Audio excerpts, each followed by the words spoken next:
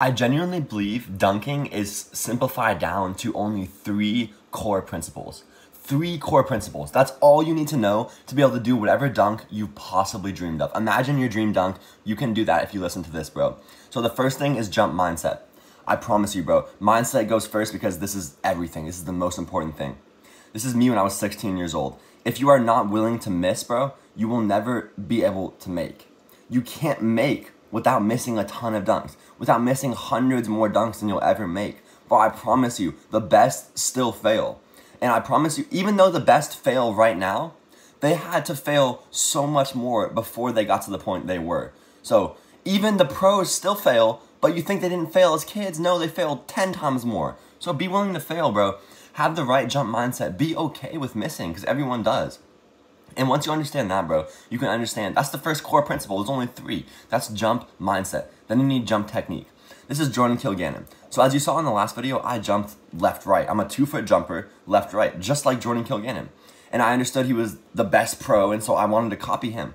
So I looked at the way he jumped, and I recorded the way I jumped, and I would make the way I jumped more like the way he jumped, because he jumped like me. And so there's somebody that jumps like you. I'm going to show you in 1 second exactly someone you can copy, bro.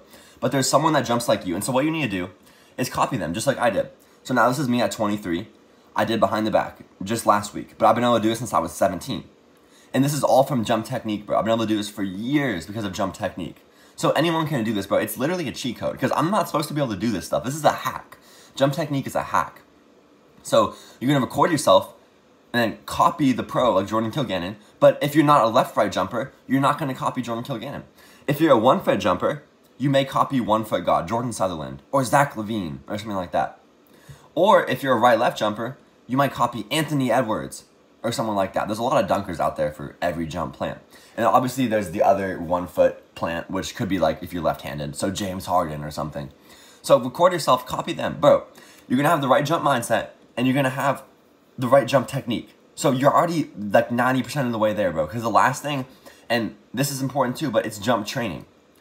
Jump mindset, jump technique, jump training. That's all you need to dunk. And so what is jump training? Well, this is so simple, bro. There's literally only 2 different types of jump training. Strength training and then plyometrics. Strength training and plyometrics. So regardless, you're going to be doing one of these 2 things. Now, what's better? Well, if you're a younger kid, plyometrics is probably the best thing to do.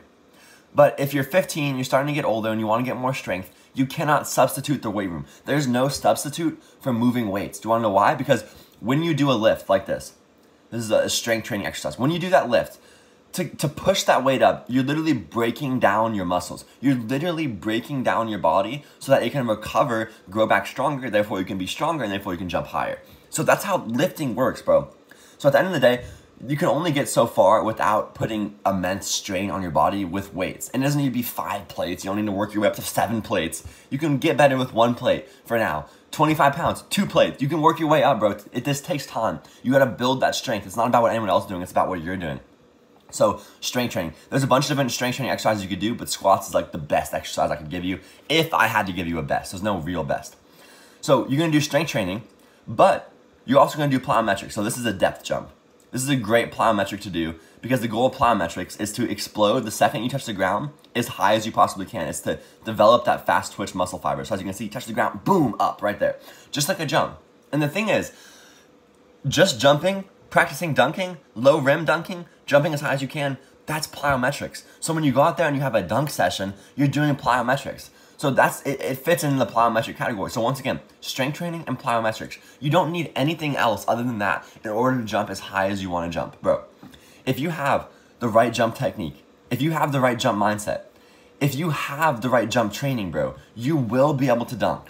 So if you want this workout, bro, it's in the bio right now. Go do this workout. It will help you jump higher right now. This is a plyometric workout. So this is not strength training. It's not a substitute for weights. But if you're a younger kid or you're an athlete who wants to try a plyometric workout and just go do something right now, go do this right now, bro. But just remember, you will be able to dunk, and you can dunk. I promise you. You can do whatever dunk you dream of. You just need the right jump mindset. Be willing to miss. You need the right jump technique. Find your dominant plant and find someone who jumps the same way as you and copy them. And you just need the right jump training, either strength training or plyometrics. If you combine those 3 core principles, you will be an elite dunker. You will be like a pro dunker. So hit the subscribe button, like this video if it helped. Don't like it if it helped, bro. Dislike this video if it didn't help you. Seriously, I only want to put videos out that are helping you guys. But I will see y'all tomorrow. I'm posting videos about dunking every single day for a year, so might as well follow along.